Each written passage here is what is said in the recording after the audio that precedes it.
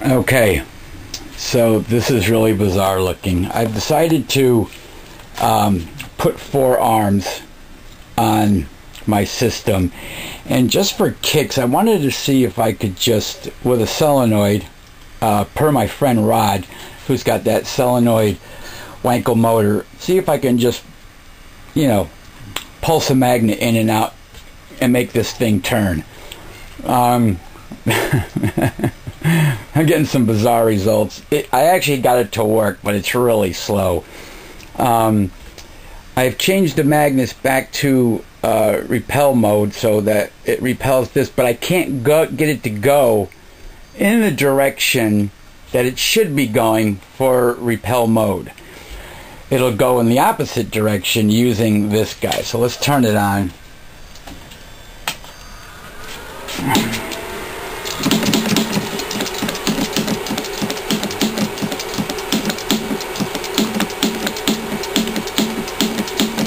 And that's about the best it'll do. It's noisy, and I've got this little commutator made out of razor blades from Andrea. He put it up there on his website on how to do it, because I burnt out all of my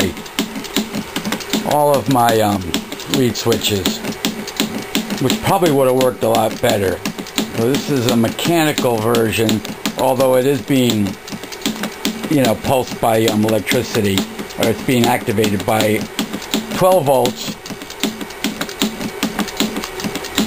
I'm not going to go with this. I'm going to stay with my 4-arm system, but it was at a point where I just wanted to see if I could get it to go, because I had a bear of a time, and it doesn't really stay going.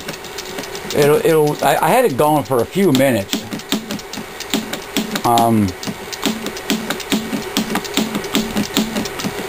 See, it's going now, but it'll get out of sync just for a second and it'll stop. This guy won't pull back or something.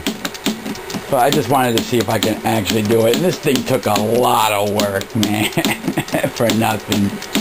Well, I guess it wasn't for nothing. It taught me a few things, which is all I'm really going for. All right.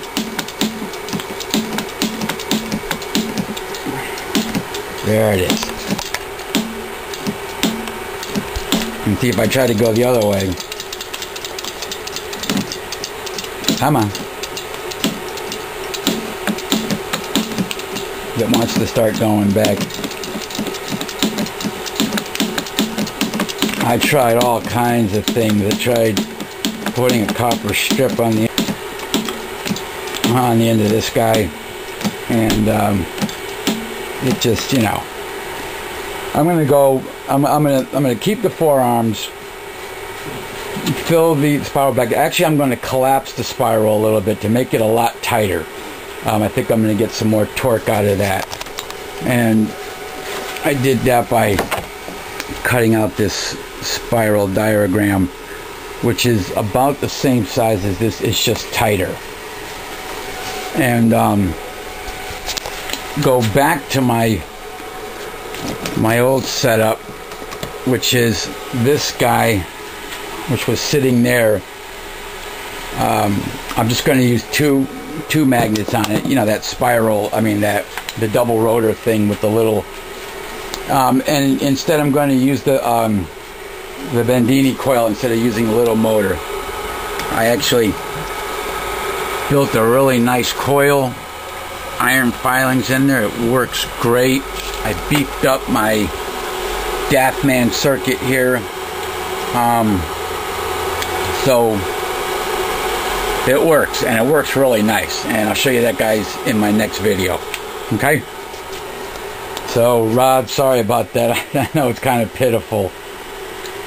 I really didn't put a lot of thought into it, so I'm sure if I put more thought and more effort into it, instead of trying to do this push-pull design, I probably could have gotten something a lot nicer, more in lines of your effect.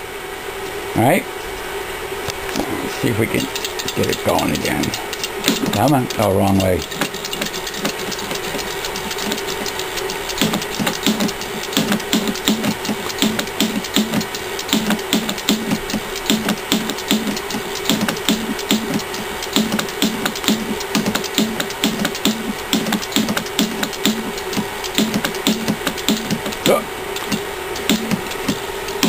All right, that's it.